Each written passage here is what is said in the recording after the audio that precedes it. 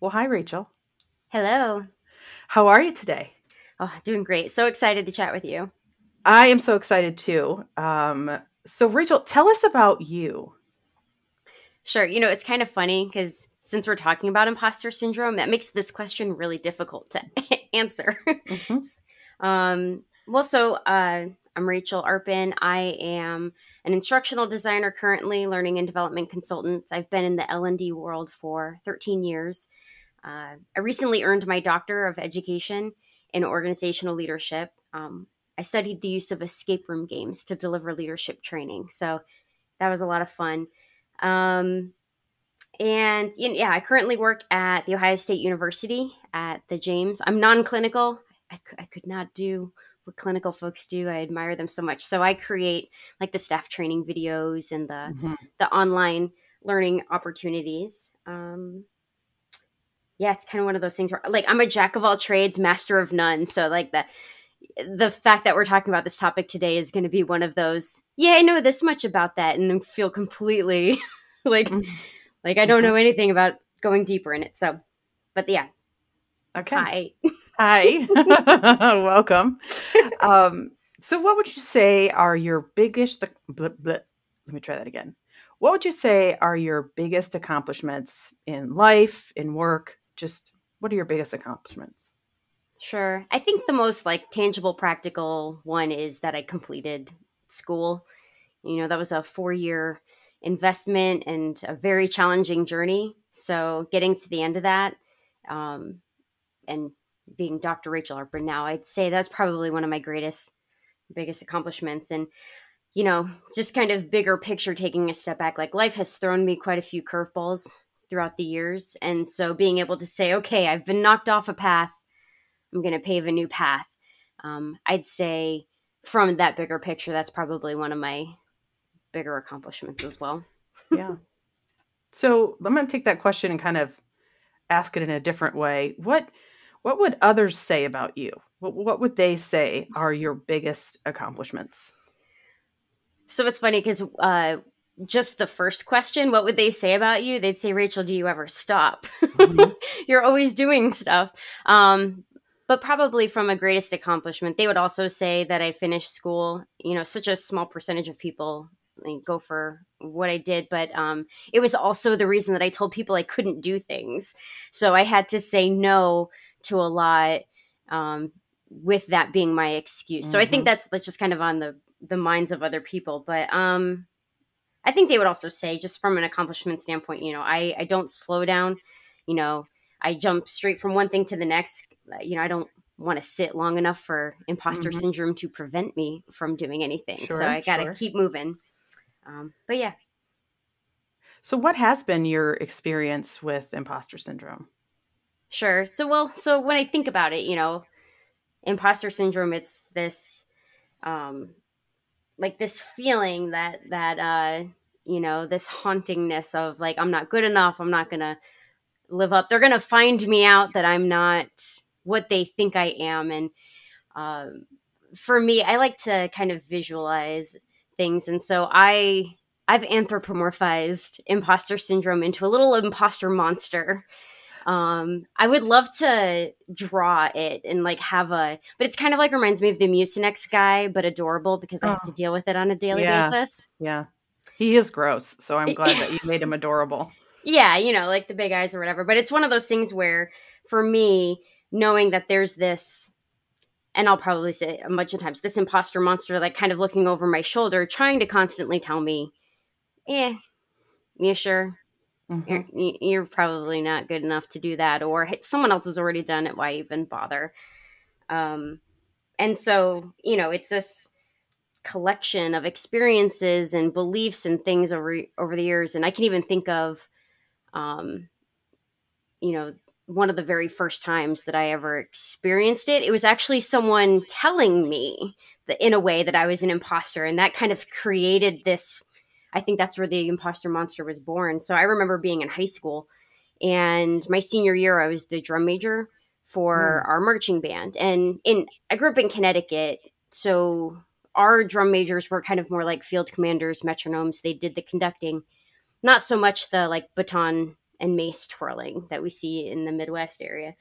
And for years, I had been leading up to this moment, right? Attending leadership camps and doing all the band geeky things.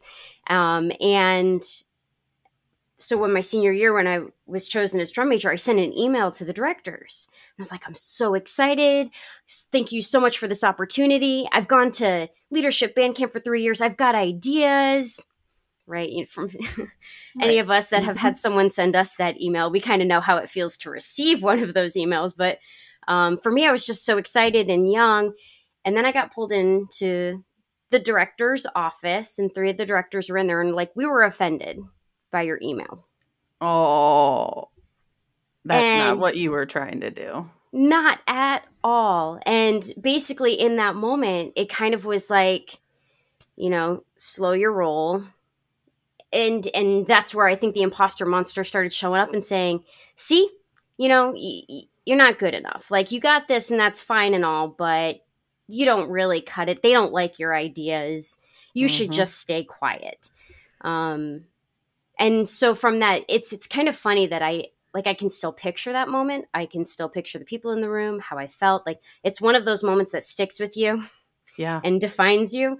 And I'd say, like, that's kind of where it all started for me. And since then, it's kind of been this collection of experiences of trying to, okay, do they value what you're going to say? Should you say something? That kind of thing. So was that would you say that's your first experience with imposter syndrome? The first time That's the first time that I can remember. I mean, I'm sure, like, because of that moment standing out so much, I could reflect even further back. I mean, we all have our childhood things that we can't let go. Yep. But I'd say that's the one where I was in a position of what I thought was leadership and excited about it, and kind of got knocked down a level, and it kind of fed that imposter monster. It's really unfortunate that that they didn't see your email as enthusiasm.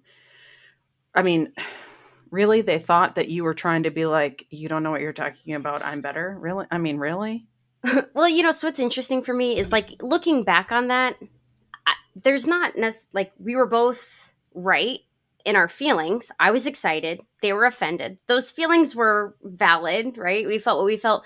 But we also aren't to blame. I was excited, and they were the leaders looking at this inexperienced 17-year-old saying, oh, she's got a lot to learn, right? I did have a lot to learn, and I can be vocal sometimes. Like, I was the Hermione, right? Like, oh, yeah. Yes. So I understand. So it was kind of one of those things where, even looking back, I can justify it, I can think through it logically, but it still stands there as that memory that says, you sure you want to say something? Yes, I understand. So do you still struggle with imposter syndrome? You still have moments or episodes, I guess is what you could call them? Yes, absolutely. Like, on a regular basis. In fact, I don't know if this is going to be silly or not to share this, but this project has been an exercise in imposter syndrome as well. I don't know if any of your other folks have said that, because, I've listened to a couple of the videos, but, like, I think back to when you posted on LinkedIn and, like, hey, I'm doing this project. It's about imposter syndrome. Who would like to talk about it? And it's like, well, why would anyone care what I have to say about that? The monster pops out and goes, you have it, but I'm not really that bad. Or, who's going to really care about what you have to say about this? And so at first, I it took me a minute, I think, to reply. And then finally, because I know of it, later on, we're going to kind of talk about, like, how I deal with it or how I address it. And I finally was just like, just email Betty and tell her you're excited about it, right? Like, that this is a cool project and you wish you could be a part of it. And then our LinkedIn conversation started happening. And I was reflecting on this earlier about how I could see it playing out in our conversation. Oh, yeah. Where I'm just like, oh, this is so exciting. Like, I really wish I could do this. And you're like, well, do you want to do it? And I'm like, Right. oh, shucks. I'm not sure if what I have, like, I'm reading, like, this message. Hee, it's funny even being asked. I go, well, aw, shucks. I'm sure what I have to share isn't as good as what you've already got. And I think I Mm-hmm. even said, damn imposter monster to That's right. you, because Mm-hmm. I'm trying to, like, humor my way out of feeling inadequate. Yes. Yes. But you've proven that you're not inadequate. So I'm really Oh, glad that you said yes. shucks, thanks. So, so since we're kind of on this topic of the imposter monster, which I don't know, you better patent that because I may take it and run with it, and I will of course credit you at the end. I'll be like, imposter monster credited to Rachel Arpin. But anyways, I could see him as a little sock puppet, with little Okay. button eyes, maybe like a porn mustache type of thing. Nice. Something is maybe everyone's imposter monster looks different. I don't know.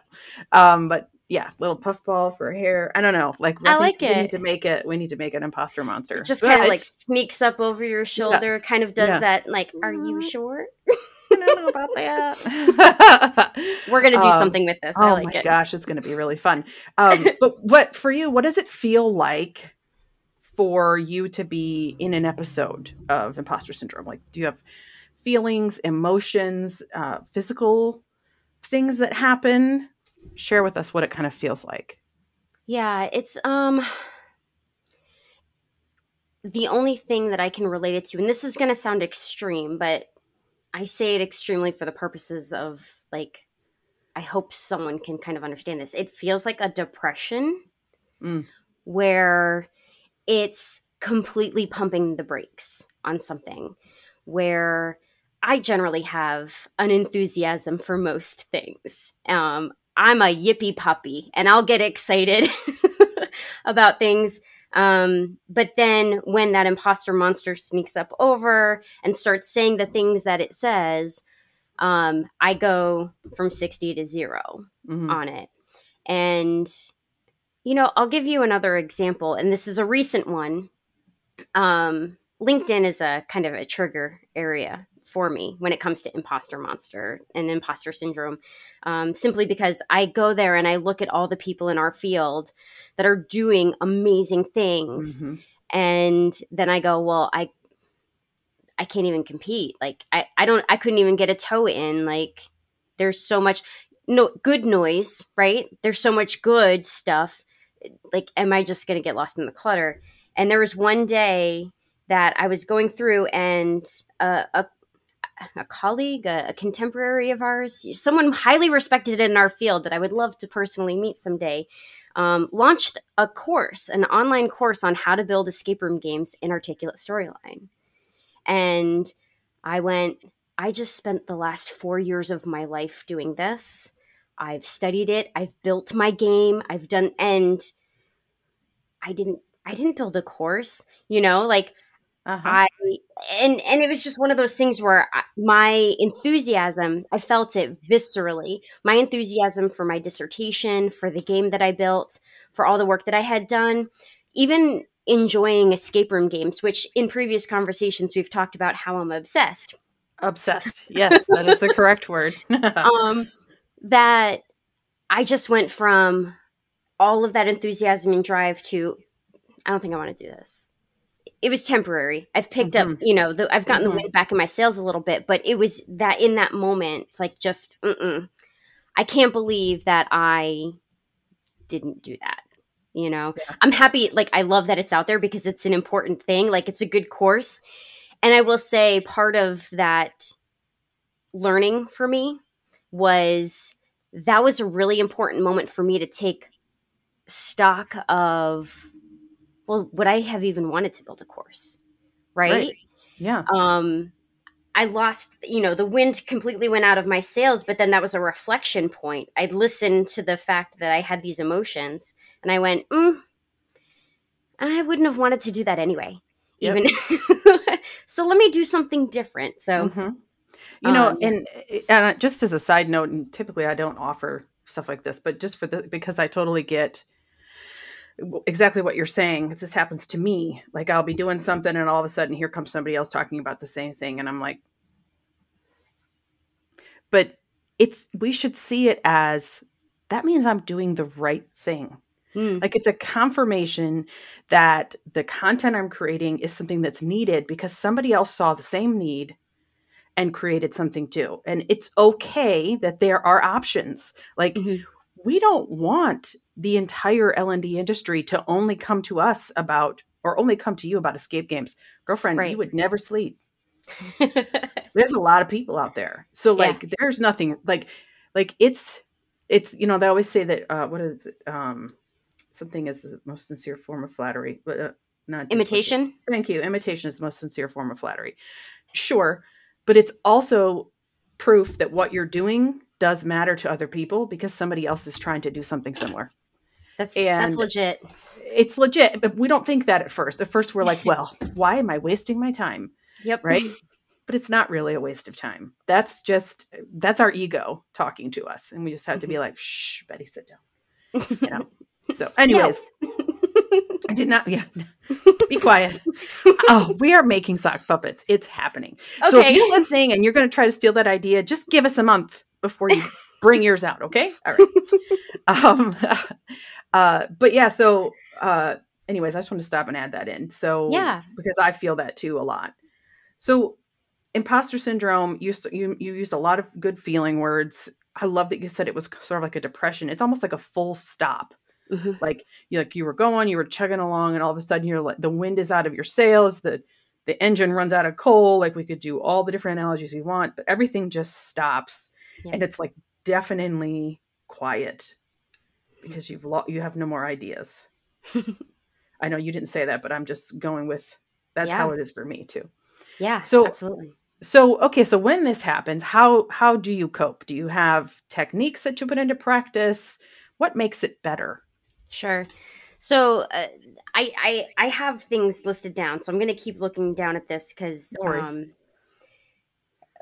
I would say I'm not strategic in my approach. But there are things that I've learned over time that apply in a lot of different contexts that help me specifically with this.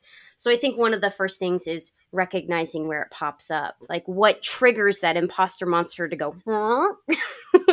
and pop up over the shoulder. Like where do I feel the most vulnerable? Or I mean, let's put it out there. Where do I feel the most insecure?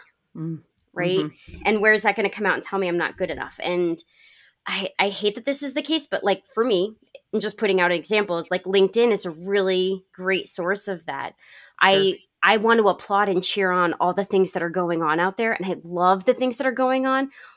But I also catch myself going, "Well, why aren't you doing that?" Right? Mm-hmm. Uh, so recognizing what causes the imposter monster to start talking to you is really important. And going back to that root cause thing. And then another technique that I've learned from different practices is ask your brain why that's coming up. Take a stop because our brains, whenever we feel emotion, when we feel fear, when we feel sadness, depression, happiness, our brain's protecting or propelling us, right? Like Mm-hmm. it's like I want to save you or I want to thrive you. And so when I get into those spaces, I say, okay, I hear you. What are you trying to tell me? Like, brain, come on, unload. Yeah. And what I've found is a lot of times, specifically around imposter syndrome, is I'm just afraid to fail. I have such high performance anxiety. I've always been the A student. I've always been I'm the go getter.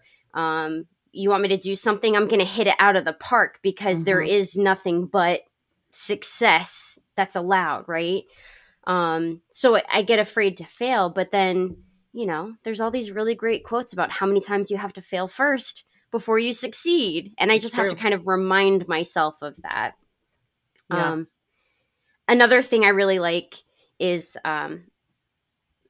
like visualizations, obviously, because I have a little imposter monster to help me deal with this. I really like thinking about, okay, here's the situation. And I'll use the course because it's like, this is my job to create training. And I felt it very significantly with this example. Well, what do I want to be true? Well, I want to be able to share what I've learned about escape room games, digital escape room games, building them in storyline. Or And then, is that true? Well, maybe I just want to build and share what I've learned about how experiences help people learn leadership skills. So it's kind of this like conversation that I'm having with myself and reframing it, and visualizing, well, this happened. This took the wind out of my sails. What would I want to be different? And then being able to kind of pivot from there and say, well, maybe I don't want to build that course. Maybe that's not where my passion is. Maybe I want to do this other thing. And maybe it can be a complement to what my peers are doing. Yeah. Going back to what you were saying earlier, right? And one thing that's my favorite visualization, I don't know if I've ever shared this with you before. My mom, she's the best ever. And when I was a kid, she used to do this thing where she'd like put her hands forward, like, go ahead, honey. And, I can think to examples going all the way back to being 3 years old of like her being behind me saying, come on, go ahead, do this. Yeah. And so when I get stuck, when I lose the wind in my sails, when I am afraid to ask for something that I want, if I feel like, oh, maybe I'm not good enough, I kind of picture her doing that. And funny story, one day she showed up at my house with this little guy. Have I shown this to you? Okay, so for copyright purposes, this is Tiny Diamond from the Trolls movie, right? Yeah. And it's a McDonald's toy from a Happy Meal, and it does the little hand motion. Oh, I right? love it. Yeah. And so I know probably it was originally intent like pump up the music, but this sits on my desk, and it's kind of like that reminder of my mom going, nope, go ahead. You got this. Oh, I love it.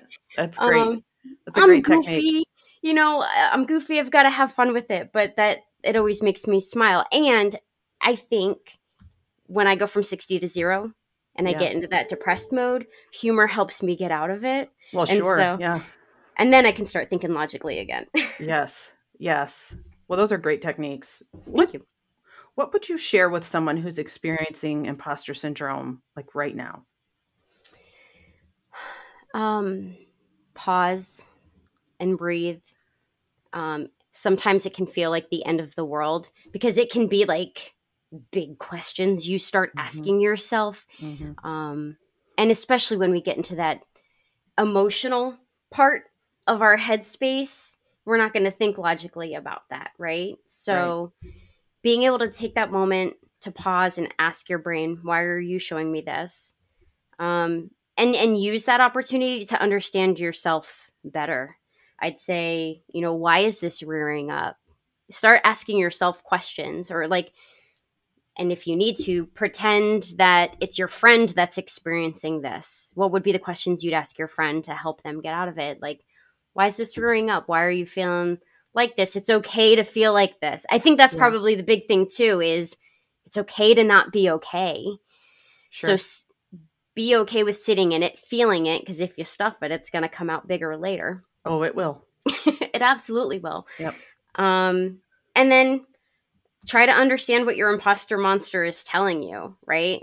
Like, it's lies, but there could be some things that are important to pay attention to that you're hearing. There's a reason it's popped up. It doesn't mean that you're not good or not qualified, or, it's not that the lies are true, but ask why that's popping up for you. And is there anything that you can do to make your vision, whatever it is that the imposter monster is trying to tell you can't do, is there anything you can do to make that a reality? So it's kind of like, oops, as I hit the microphone. Sorry. That's okay. I'm so animated.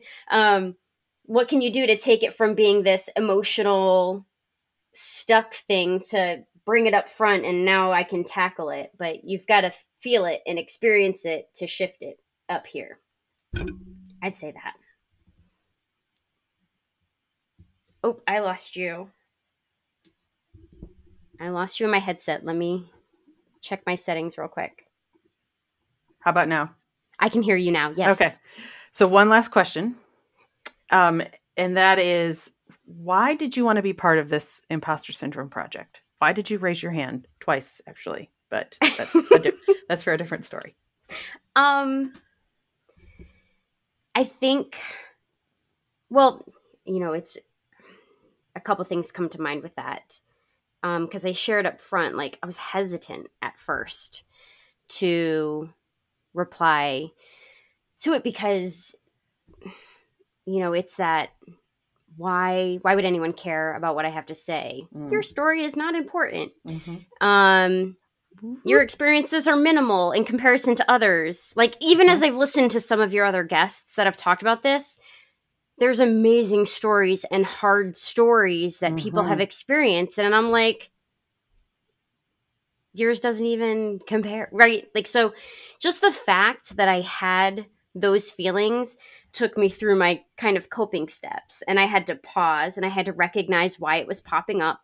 And I had to say, why is my brain doing this? And then once I could get kind of past that, you're afraid that you don't matter, that you don't compare, whatever, I could go, well, I can at least raise my hand and say I'm interested. Sure. I'm at no already. Betty could say, I'm sick of you, Rachel. No, I'm not going to have you on anything else, right? And that's fine because then I'm still at no. So that's kind of been that like thought process of once I get past that emotional part, ask. And so I think that's kind of what made me realize I want to be a part of this because I have to do this on a regular basis. And maybe what I've learned that helps me could help someone else. And I went, back off, imposter monster. I'm just going to share my story. And maybe everyone will hate it, but it's out there. Yeah. Yeah. And I'm so glad that you did. I'm so glad we made this happen because I think your story is going to help a lot of people. Thank you. So thank you so much for being vulnerable and sharing with us. And everyone can watch for that patent pending imposter monster coming out soon. We can come up with a children's book. Yes. Oh, that sounds like so much fun. Thanks, Rachel. Thanks, Betty.